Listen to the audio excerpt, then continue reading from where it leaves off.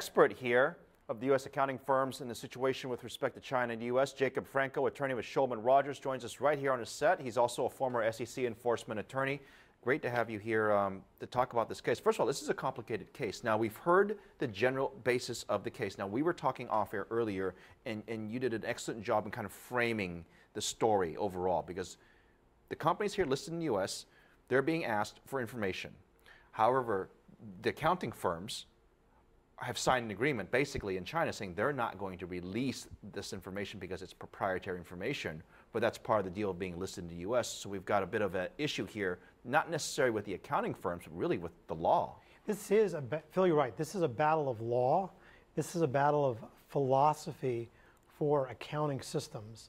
And the U.S. law that's really at issue here is Sarbanes-Oxley, which says if you're going to have a company that has audited financial statements with a company that's listed in the United States, then U.S. regulators need to be able to review those audit work papers. The auditors would like to give them to U.S. regulators, PCAOB and the SEC. The issue here is conflict of law. They cannot, because their interpretation of Chinese law is it is prohibited.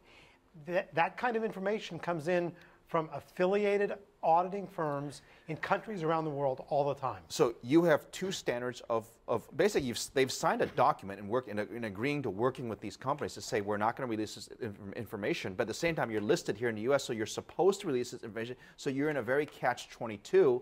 It doesn't seem to me that there's a likely solution, at least in the short term, unless you can explain otherwise. What would the middle ground be in something like this? Well, the middle ground is some type of accommodation between the two agencies, but both of them seem to be moving farther and farther apart and digging in their positions. And the accounting firms recognize, or the auditing firms recognize, they are caught in the middle. I think the important distinction here is when you're normally talking about SEC cases, where the SEC charges an accounting firm, it's usually about how well they performed the actual audit.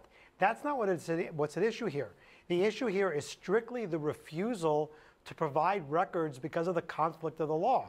And what the SEC is asking for is not that somebody be found to have committed violations of fraud or other provisions. It's actually just to prevent them from auditing and having those published in the U.S. I mean, this is a really big deal. There are dozens and dozens and dozens of big Chinese firms listed here in the U.S. who should comply with these laws, and they're not able to at this time because of the way that things have been signed. Isn't this bad for Chinese firms wanting to, aren't you discouraging Chinese companies who want to list in the U.S.? No question about it. I mean, it raises the stakes, and you would think that, well, from the U.S. perspective, the hope is that Chinese regulators will somehow accept the U.S. perspective. But that doesn't appear to be the mindset. All right. It's a little bit of time left here, and I want you to help us explain what happens next. We've got people watching in Asia, and obviously this is an important story. What happens next to this case that's been kind of thrown out there for now? This case was thrown into the administrative courts, not the United States federal courts. Because it's in the administrative courts, within 30 days, we're going to see an answer to the legal issues, the legal allegations. 30 days. 30 days, an answer by the accounting firms. The administrative law judge has 300 days from yesterday to actually issue an opinion. So this is on a fairly fast track. Okay. Let's have you back in 30 days then. Look forward to it. All right. Thank you very much.